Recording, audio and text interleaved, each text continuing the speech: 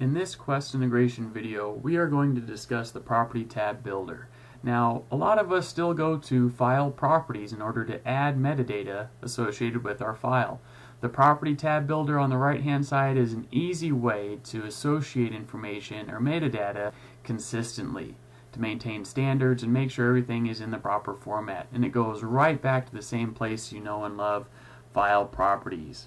But what about when it comes time to make drawings? Well, of course, we've been able to reuse this information from a part and link it into an assembly so that it populates some of this data in our title block. But what about those other approval fields, checked by, engineering approval, or any other approvals that we need to call out on this drawing? We can still use that Property tab to associate any other piece of information as needed. Applying this information links to those link notes to make sure that we're using consistent, correct information every time.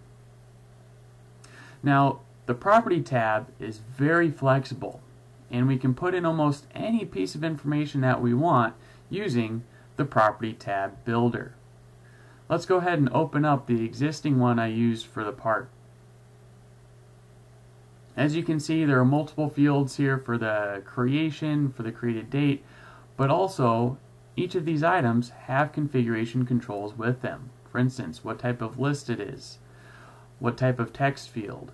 But we can go beyond this and add checkboxes, radio buttons, to really make it easy for the end users of SolidWorks to put in the correct and accurate information associated with the file that they're working on. And we can create this Property tab for parts, assemblies, drawings, and even weldments. Keep in mind, some of these properties we can even control to be overall to the file or configuration specific.